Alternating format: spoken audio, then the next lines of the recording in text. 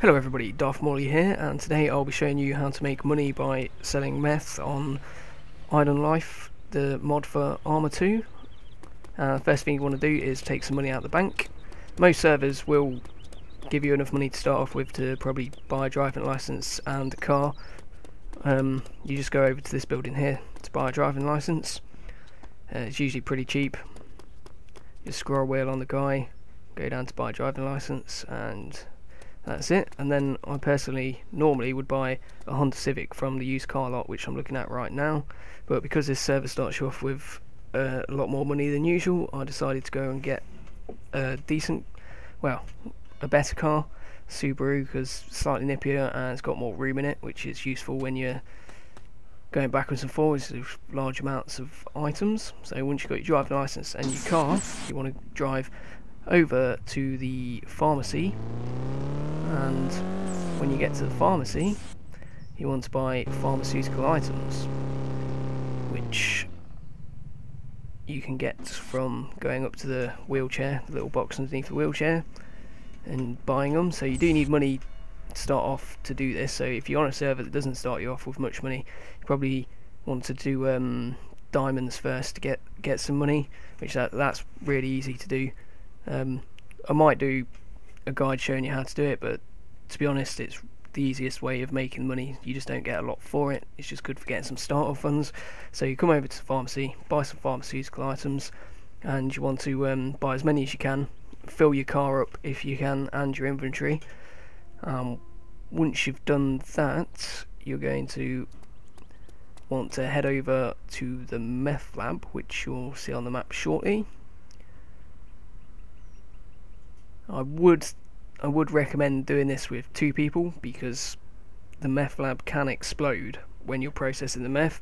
It doesn't happen that often, it is pretty rare, but it did happen to me later on while I wasn't recording, so a partner is recommended. I'll just show you on the map quickly where the pharmacy and the meth lab are. See, I'm right next to the pharmacy still. The pharmacy is just there. You need to travel over to the meth lab, which is just there. It is quite close to the police station, so you do want to be careful, because I shouldn't need to tell you, but this is illegal and the police will attempt to arrest you if they think you're up to no good. So you have to be careful. You'll probably want to park your car a bit more out of the way than I did, but to be honest, it's not the end of the world if you don't.